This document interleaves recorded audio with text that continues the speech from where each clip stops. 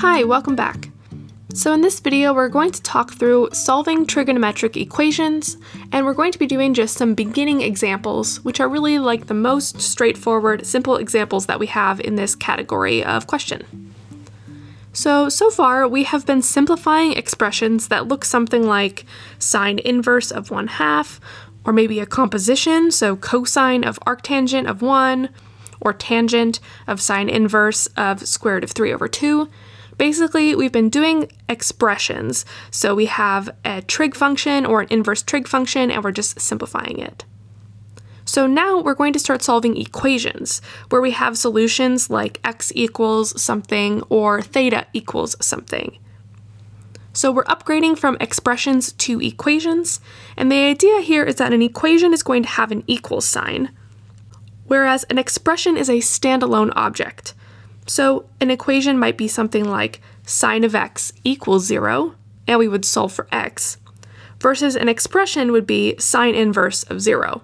It doesn't have an equal sign, we would just simplify that.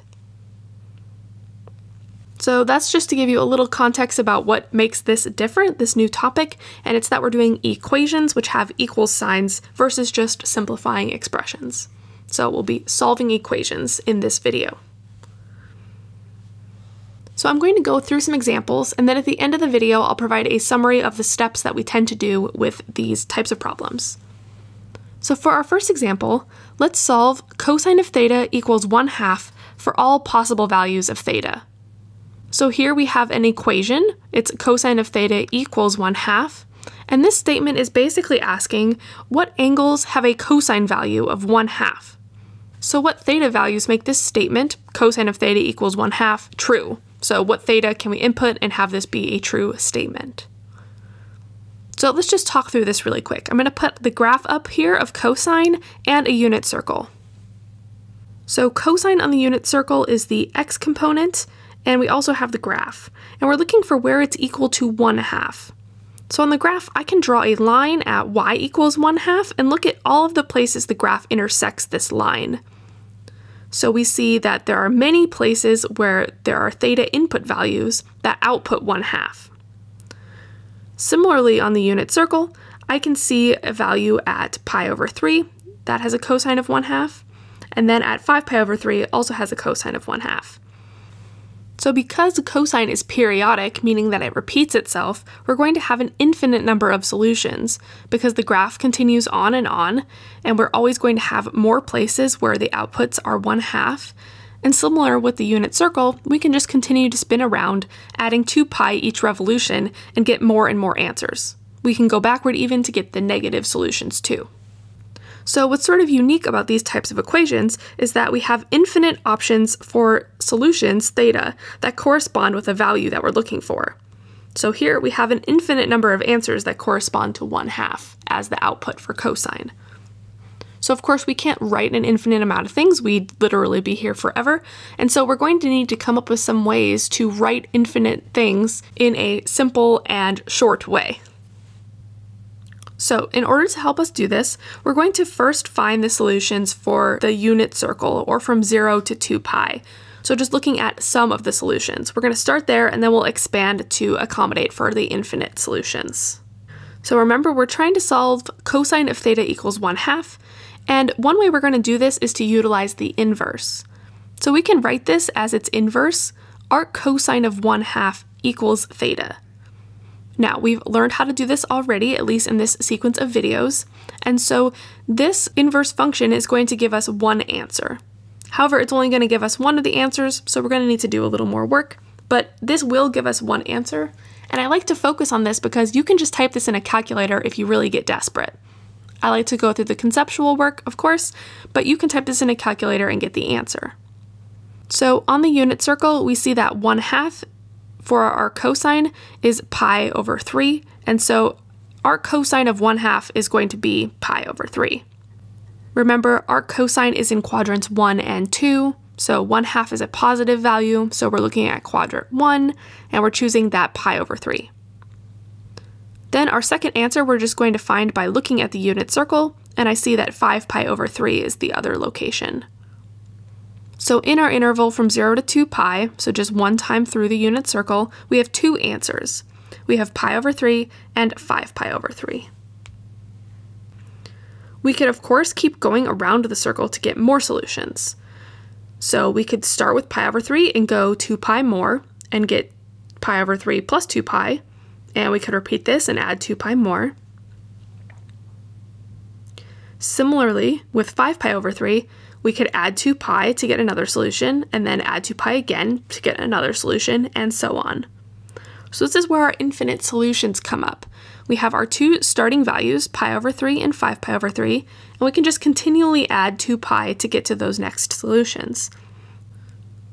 Specifically, 2 pi is the period of our function cosine. So to get our final answers, we're going to add the period of cosine to each of our theta solutions. So we have pi over 3 plus 2 pi, etc. And we have 5 pi over 3 plus 2 pi, etc. And the way we're going to write this is as pi over 3 plus 2 pi times k. So that is some multiple of 2 pi.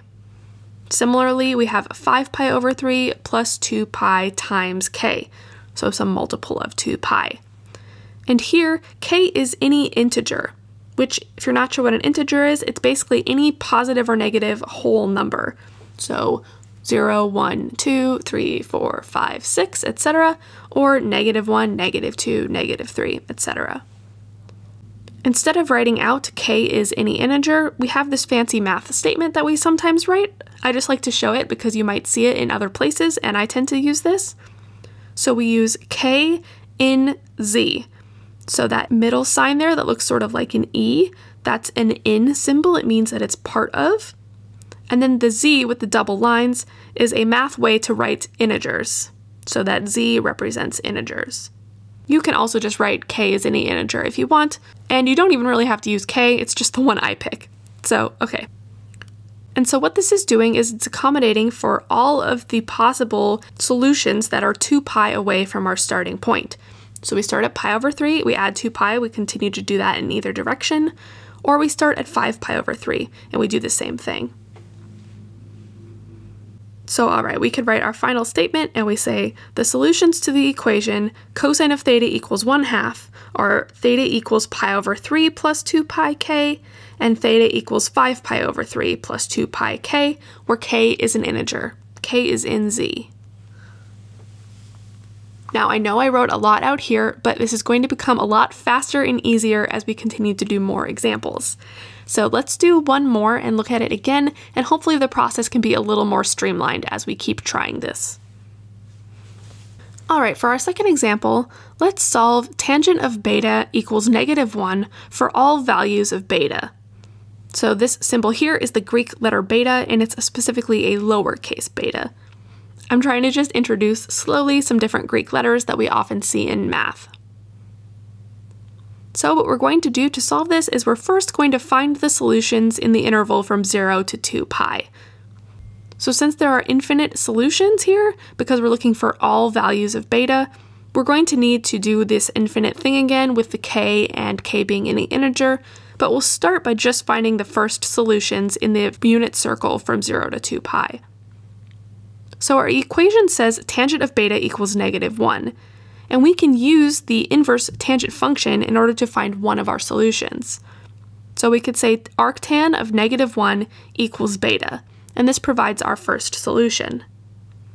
Again, I'm doing this because you could put this in the calculator if you want. I'm going to show you how to do this by hand.